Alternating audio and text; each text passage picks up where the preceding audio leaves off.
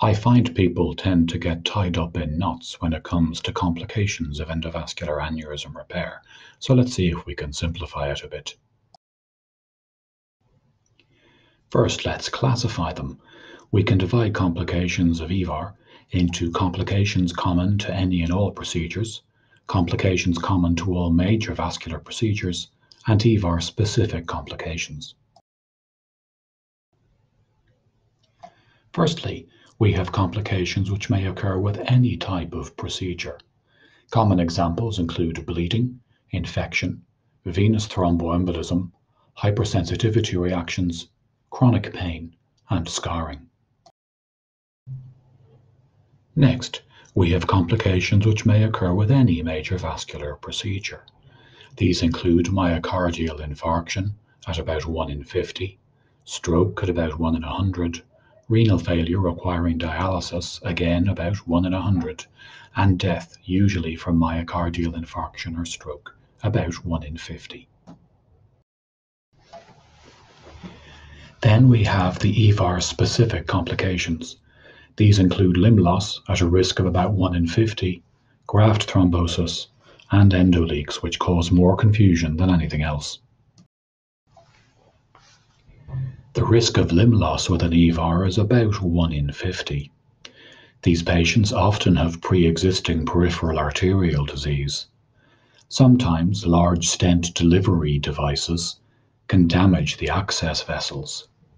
Alternatively, low flow distal to the large introducers can cause thrombosis in situ in pre-existing PAD segments.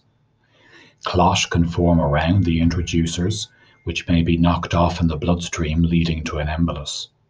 Any of these mechanisms can produce either acute or acute on chronic ischemia perioperatively, which, if not recognized and dealt with promptly, can result in limb loss. Once the stent graft is in place, one of the limbs of the graft may become occluded. This can occur at any time from implantation to many years following the procedure. Just as when a native artery becomes occluded, it can produce any of acute limb ischemia, claudication, or chronic limb-threatening ischemia. Endoleaks are the quintessential EVAR-specific complication, as they can only occur following EVAR. They cannot occur following open aneurysm repair. There are 5 types, and they can occur at any time. Type 1 endoleaks occur when there is a leak either at the top or the bottom of the endograft. In a 1A endoleak, the leak is at the top of the graft in the aorta. Remember, A for aorta. In a 1B endoleak, the leak is at the bottom in one of the iliac seal zones. So remember, 1B, bottom leak. The significance of these leaks is that the aneurysm sac remains pressurized, so they still carry the same risk of rupture as if the aneurysm had never been treated. The most common type of endoleak is a type 2 endoleak. In this type, back bleeding occurs into the sac, usually from lumbar vessels, but sometimes from the inferior mesenteric artery or the median sacral artery. These leaks can develop at any time following graft implantation. Usually they are benign and we just keep an eye on them, but if the sac starts to enlarge, the endoleak may need to be treated, most often by embolization.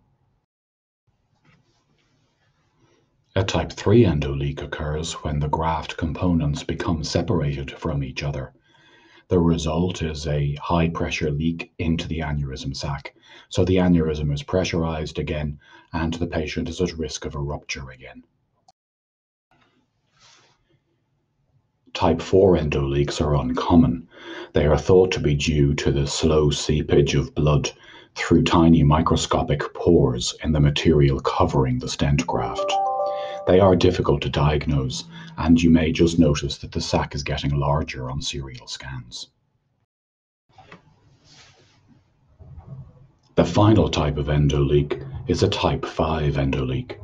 This is poorly understood. The patient's aneurysm sac expands on surveillance CTs, but there's no obvious source of a leak. It's thought or postulated that it may be due to pressure transmitted from the material of the stent graft through thrombus in the sac to the wall, and there is sometimes an overlap with a type 4 endoleak. Thanks for watching. The revision notes are available to download for free at vasculartutor.com.